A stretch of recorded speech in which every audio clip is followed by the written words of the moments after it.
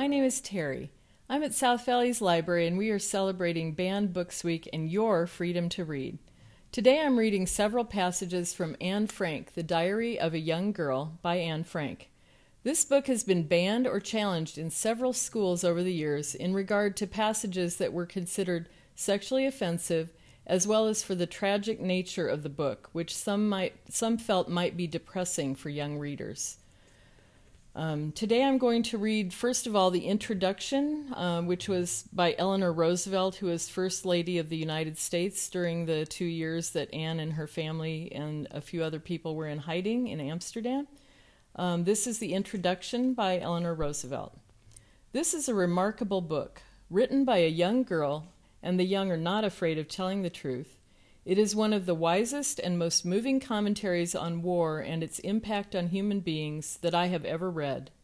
Anne Frank's account of the changes wrought upon 8 people hiding out from the Nazis for 2 years during the occupation of Holland, living in constant fear and isolation, imprisoned not only by the terrible outward circumstances of war, but inwardly by themselves, made me intimately and shockingly aware of war's greatest evil, the degradation of the human spirit. At the same time, Anne's diary makes poignantly clear the ultimate shining nobility of that spirit. Despite the horror and the humiliation of their daily lives, these people never gave up. Anne herself, and most of all, it is her portrait which emerges so vividly and so appealingly from this book, matured very rapidly in these 2 years. The crucial years from 13 to 15, in which change is so swift and so difficult for every young girl.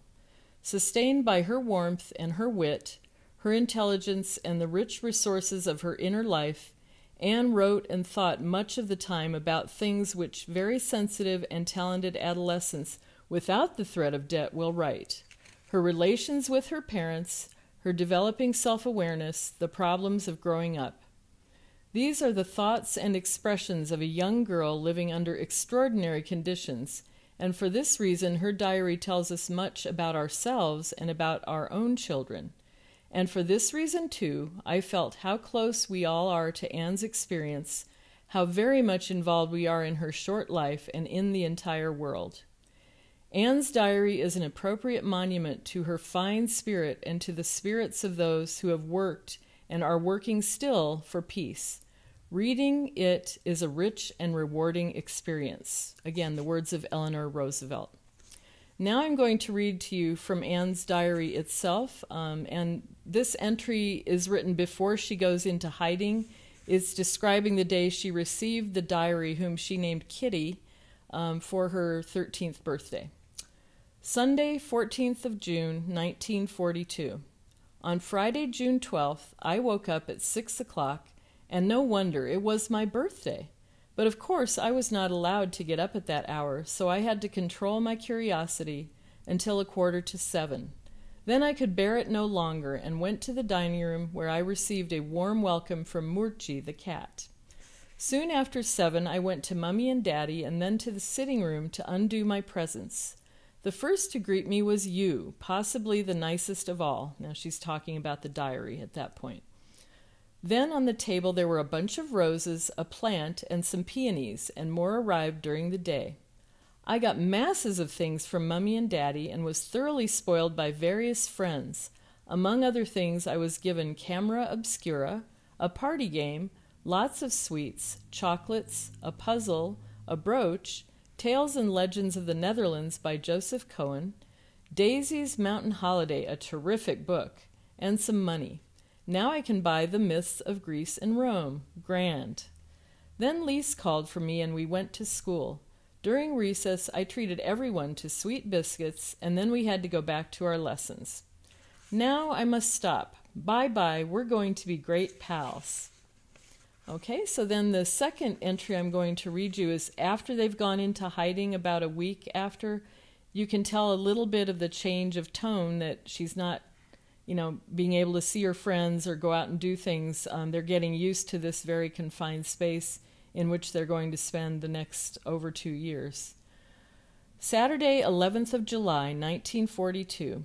Dear Kitty, Daddy, Mummy, and Margot can't get used to the sound of the Westertoren clock yet, which tells us the time every quarter of an hour. I can. I loved it from the start, and especially in the night, it's like a faithful friend. I expect you will be interested to hear what it feels like to disappear. Well, all I can say is that I don't know myself yet. I don't think I shall ever feel really at home in this house, but that does not mean that I loathe it here. It is more like being on vacation in a very peculiar boarding house. Rather a mad idea, perhaps, but that is how it strikes me. The secret annex is an ideal hiding place. Although it leans to one side and is damp, you'd never find such a comfortable hiding place anywhere in Amsterdam, no, perhaps not even in the whole of Holland. Our little room looked very bare at first, with nothing on the walls, but thanks to Daddy, who brought my film star collection and picture postcards on beforehand, and with the aid of a paste pot and brush, I have transformed the walls into one gigantic picture. This makes it look much more cheerful, and when the Van Dans come, we'll get some wood from the attic and make a few little cupboards for the walls and other odds and ends to make it look more lively. Margot and Mummy are a little bit better now. Mummy felt well enough to cook some soup for the first time yesterday, but then forgot all about it while she was downstairs talking, so the peas were burned to a cinder and utterly refused to leave the pan. Mr. Copius has brought me a book called Young People's Annual. The four of us went to the private office yesterday evening and turned on the radio.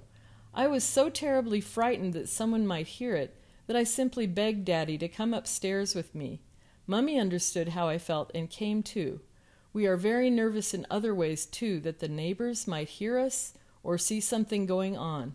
We made curtains straight away on the first day. Really, one can hardly call them curtains. They are just light, loose strips of material, all different shapes, quality, and pattern, which Daddy and I sewed together in a most unprofessional way. These works of art are fixed in position with drawing pins, not to come down until we emerge from here. There are some large business premises on the right of us, and on the left a furniture workshop. There is no one there after working hours, but even so, sounds could travel through the walls. We have forbidden Margot to cough at night, although she has a bad cold, and make her swallow large doses of codeine. I am looking for Tuesday when the Van Dans arrive. It will be much more fun and not so quiet. It is the silence that frightens me so in the evenings and at night. I wish like anything that one of our protectors could sleep here at night. I can't tell you how oppressive it is never to be able to go outdoors. Also, I'm very afraid that we shall be discovered and be shot. That is not exactly a pleasant prospect. We have to whisper and tread lightly during the day, otherwise the people in the warehouse might hear us.